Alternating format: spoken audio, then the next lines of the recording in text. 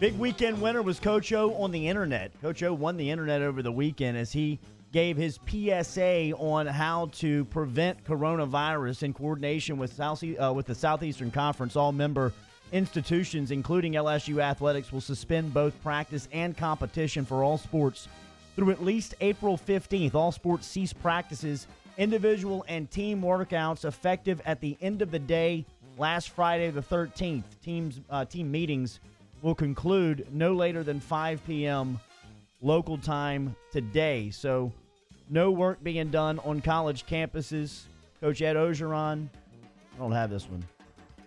I'll get it for you coming up at 7:15. NCAA, in response to the cancellation of collegiate spring sports due to the coronavirus pandemic, the NCAA Division I Council Committee has recommended that eligibility relief be provided to all student athletes who participate in spring sports. We'll talk to Dr. Catrice Albert, who was the former head of Human Resources and Participation over at the NCAA. She'll stop by here at 7:30 this morning. This would include baseball, beach volleyball, men's and women's golf, men's and women's lacrosse, rowing, softball, men's and women's tennis, men's and women's track and field, volleyball, men's water polo are all classified as spring sports by the NCAA. Yeah, and this is something that we talked about, just touched on last week, and we kind of said in our heads, maybe you do, because you can't just give an extra year of eligibility to one class, right? You have to give it to everybody because of the trickle-down effect. If you're a sophomore that's been biding your time, junior year was going to be your year, well, you might be pushed back a year now. So it sounds like that's what they're going to do.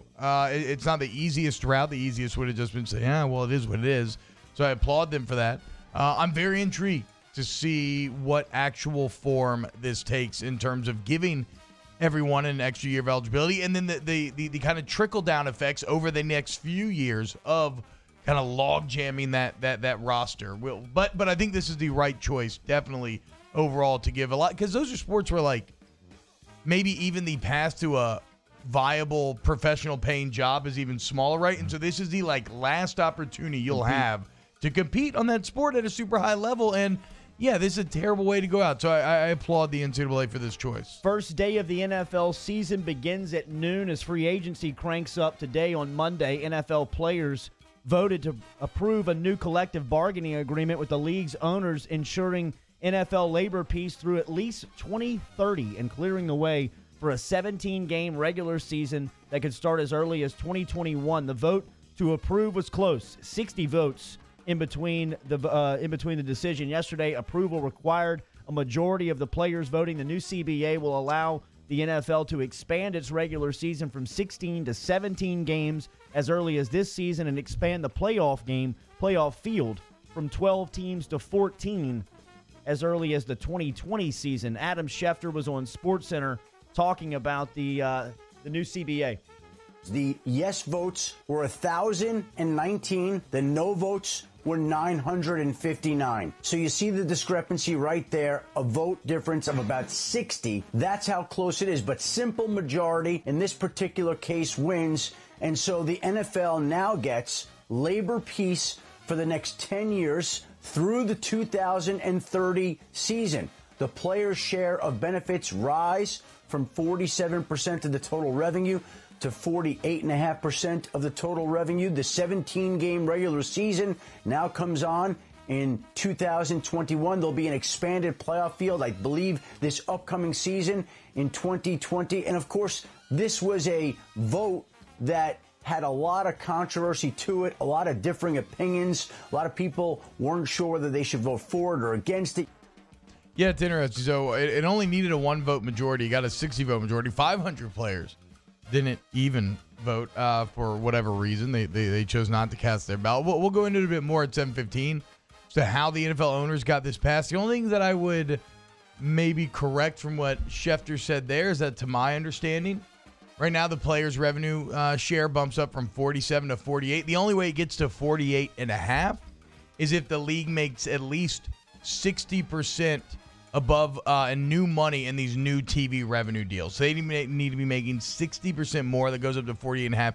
If they make 120% more, it goes up to 48.8%. But that's going to be interesting, Jordy, right? With Corona right now and the economy and where it's at, the NFL's not going to want to negotiate these TV deals immediately. They'll probably push it back down till till people feel like they have a little more money to spend and then try to break the bank. No more discipline for failed marijuana test in that new CBA as well. The new NFL's year will start on time as planned, according to a memo sent to teams on Sunday. The memo, which was obtained by ESPN, informs teams that the player-team negotiation window will start at noon today and that the league year will start Wednesday at 4 o'clock, 3 o'clock Central Time, both as planned before the coronavirus outbreak. A source told ESPN's Adam Schefter that the NFL had wanted to move back the start of the year, but the Players Association would not provide consent, arguing that working on deals did not require travel or in-person meetings. The NFL has already taken measures to adhere calls for a social distancing when it comes to meeting with draft hopefuls, prohibiting all in-person pre-draft visits involving draft-eligible players, according to a memo obtained by ESPN. The league also has canceled its annual meeting, which was scheduled to be held in West Palm Beach, Florida from March 29th through April 1st. Those are your headlines. What's trending here on Off the Bench.